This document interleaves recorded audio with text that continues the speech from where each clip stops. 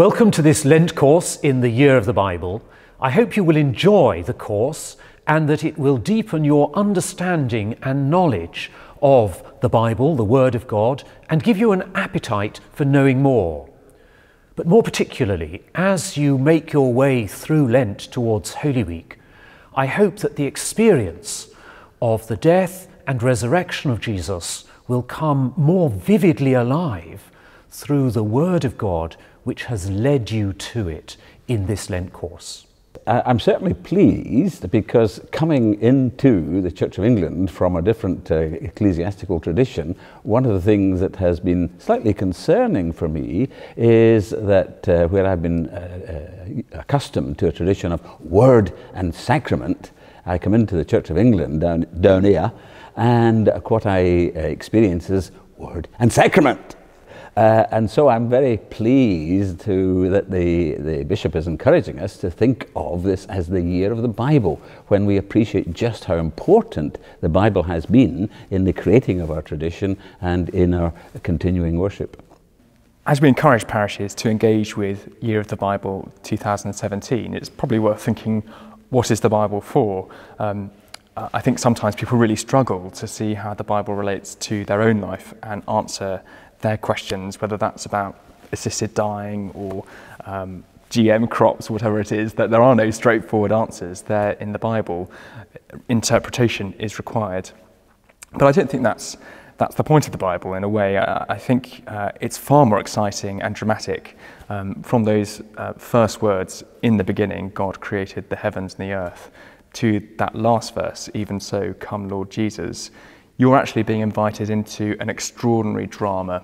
It's not a manual of morals, it's God's action in the world and people's response to that action.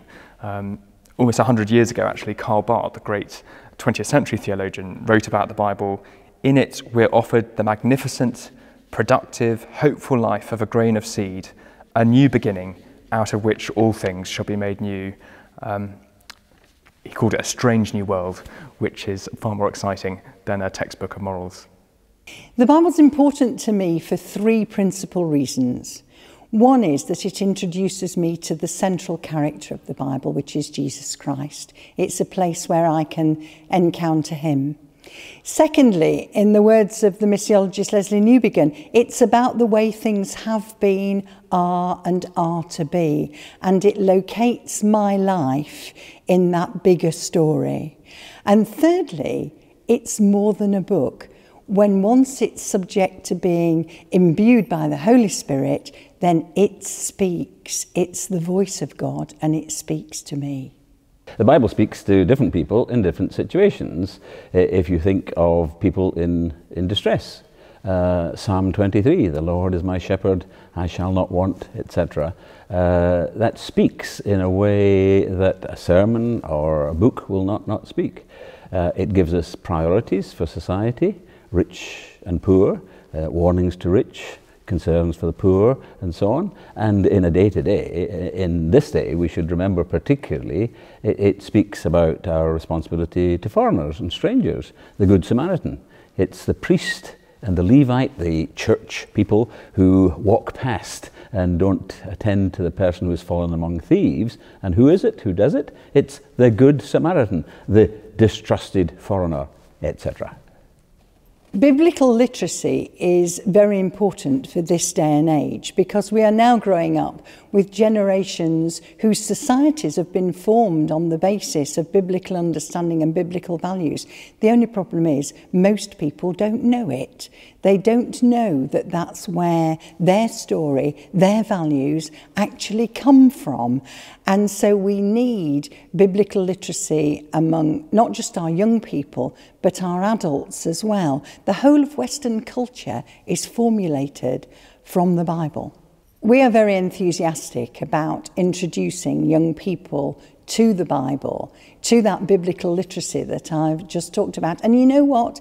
There is no opposition or prejudice amongst children and young people to the Bible. They just don't know anything about it. And when you introduce Bible stories to little children through projects like Open the Book, they get really excited about it. When at the other end of the scale, you start introducing through biblical theology at A-level, through philosophy, through morals and ethics, the great concepts of the Bible, there's an equivalent excitement to the content of the Bible. And when you again explain to people that there are more adherents to religious faith throughout the world than those who are against it. You wouldn't necessarily know that in the West for all the noise that's made.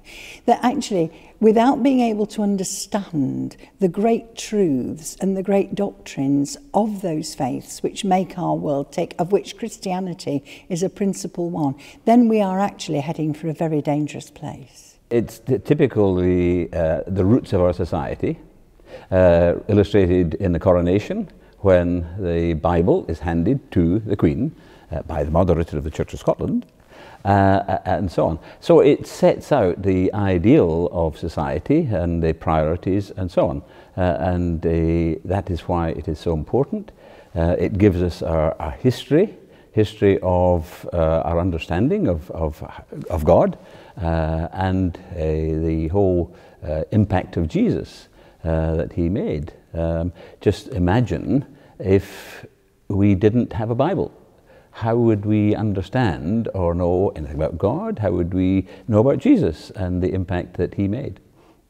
My personal hope for the Year of the Bible is that people get excited, that people rediscover their Bibles, that first of all they start to read it, but more importantly then they really listen to it, that they get it, and then that they pass it on, because it's one of the best gifts that the Christian faith has to give to the world, who badly need the wisdom, the truth, the understanding that are contained within its pages.